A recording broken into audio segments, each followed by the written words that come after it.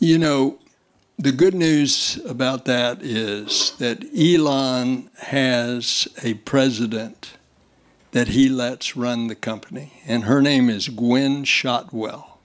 Gwynne Shotwell is not only SpaceX's president and COO responsible for the company's day-to-day operations and growth, but also a gifted diplomat. She was instrumental in building a strong relationship between SpaceX and a major national agency, NASA, which resulted in many lucrative contracts. Additionally, she played a key role in resolving tensions between SpaceX and the FAA, helping to get Flight 6 launched sooner than ever. So how did she make that happen? Find out everything in today's episode. Many people think that politics is the main reason forcing the FAA to change its mind and no longer make it difficult for Flight 6's launch license. It's true, but not all. Clearly, the tension would continue to escalate if SpaceX's side doesn't have a deft move. Luckily, Gwynne Shotwell, with her skillful negotiation skills, has solved them all. It's safe to say Flight 6 will be one of the most special test flights that SpaceX Starship has done so far. It is set to take place on November 18th, and the launch window will open during the afternoon. This is the first time we have had a launch window open so late in the day instead of morning, as in previous test flights. The purpose is very clear. This will enable the ship to re-enter over the Indian Ocean in daylight, providing better conditions for visual observations. Conducting the landing in daylight provides better visual feedback regarding the condition of the spacecraft upon touchdown.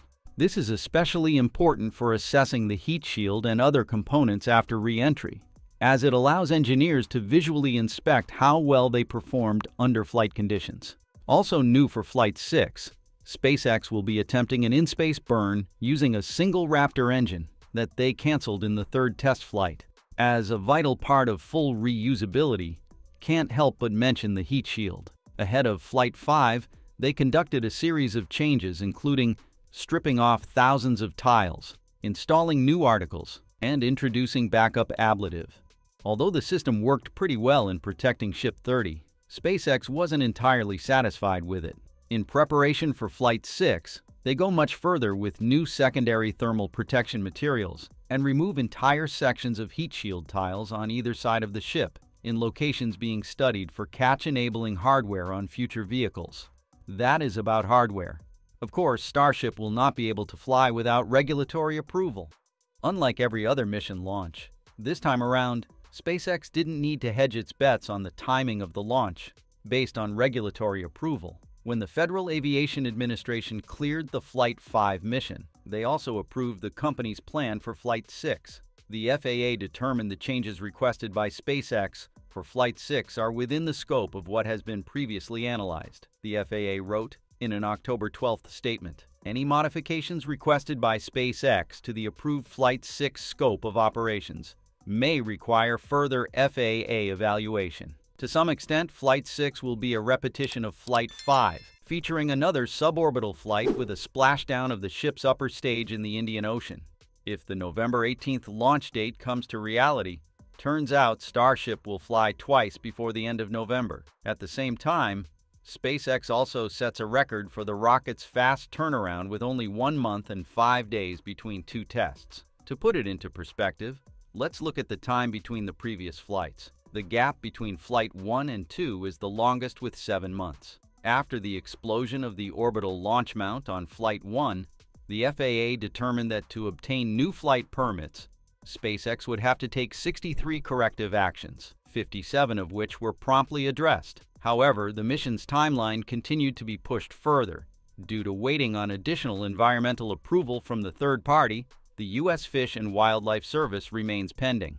A month before Flight 2, SpaceX urged the FAA to ramp up its process at a hearing before the U.S. Subcommittee on Science and Space. Nevertheless, that seems not to work. Starship's following test flights, including Flight 3, 4, and 5, took from 3 to 4 months to launch despite SpaceX's effort to rapidly up its speed. It explains why Elon Musk and his rocket company multiple times blamed the bureaucracy for delaying Starship's progress, and alleged the U.S. was stuck in a reality where it takes longer to do the government paperwork to license a rocket launch than it does to design and build the actual hardware. Tensions between the FAA and SpaceX had reached a boiling point before Flight 5, coinciding with the United States on the threshold of a U.S. presidential election. The U.S. federal agency delayed the fifth launch of Starship to late November rather than mid-September. The company said that the delay was not based on a new safety concern, but instead driven by superfluous environmental analysis. Furthermore, the FAA imposed a series of unreasonable financial penalties on the rocket company. For example, a $633,009 fine against SpaceX on September 17,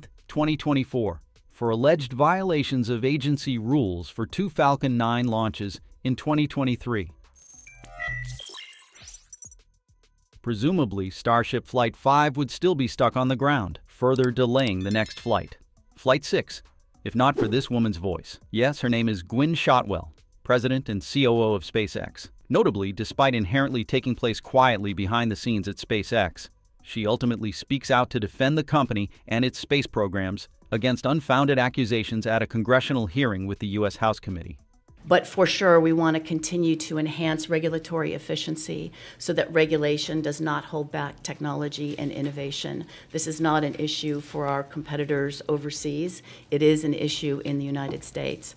Less so in Texas. She hints at the sanctions that the U.S. federal agency has imposed on SpaceX, and even baseless arguments that FAA Administrator Mike Whitaker said during a September 24th hearing to defend Starship's licensing delay. Of course, the $100,000 fines are not a big deal for SpaceX. It looks like a heavy blow to the company instead. Whereas it is ramping up its progress towards the goal. Shotwell expressed concerns that government bureaucracy is hindering progress, especially as SpaceX strives to continue launching its massive Starship from South Texas, expand its Starlink satellite internet operations in Bastrop, and enhance engine testing at the McGregor site. We can build a rocket and get it prepared for launch faster than we can get the bureaucracy to approve us to launch. Only by addressing these concerns can businesses thrive. As Shotwell stated, you will probably enhance the regulatory environment, and there's just a caution that you really want to make sure that regulation doesn't impede progress. Then her hard work paid off. Starship Flight 5 launched on October 13th as expected, and the license to Flight 6 also came to the same time. In addition, previously at the Satellite 2024's opening session, SpaceX's president and COO Gwynne Shotwell gave the details about SpaceX's plans. Shotwell outlined that SpaceX plans to commercialize Starlink satellite lasers later this year, with the service first expected to be announced as part of the Polaris Dawn private crew mission of the SpaceX Crew Dragon spacecraft. Indeed, in a groundbreaking leap for space technology, the Polaris Dawn mission successfully tested Starlink's laser-powered internet in orbit. Astronauts aboard the mission in space accessed high-speed internet. On September 12th, Polaris Dawn made history with the first private spacewalk, followed by another groundbreaking feat in communications, sending a post on X directly from orbit using SpaceX's Starlink broadband satellites. Hello, Earth! We are so grateful for all the support. Please enjoy 2 recent photos from our mission, and stay tuned for our next message. Sent to you from space over a beam of Starlink laser light. Crew of Polaris Dawn. Additionally, the SpaceX executive shared that the firm plans to fly 148 Falcon 9 and Falcon Heavy missions this year. According to her, she'd love to get Starship into orbit, deploying satellites, and recovered, both stages fully recovered, with rapid turnaround on those stages as well. SpaceX would also love to double the customer base for Starlink and launch as many as 7 Dragon missions by the end of 2024. As of November 7th, SpaceX has marked the 105th flight of a Falcon 9 rocket, 2 Falcon Heavies, and 2 Starships this year, totaling 109 launches. The company plans to launch around 40 more missions before the end of 2024. However, with only 2 months left in the year, they may not achieve this goal. Although the company presumably can't reach its initial goal of 148 launches, because of the recent conflicts with regulators, at least, it beats the 98 launches it performed in 2023. Moreover, it has made a name for itself through a series of important national missions. SpaceX was involved in the launch of NASA's Europa Clipper mission on October 14th, which is planned to investigate Jupiter's moon Europa for signs of life.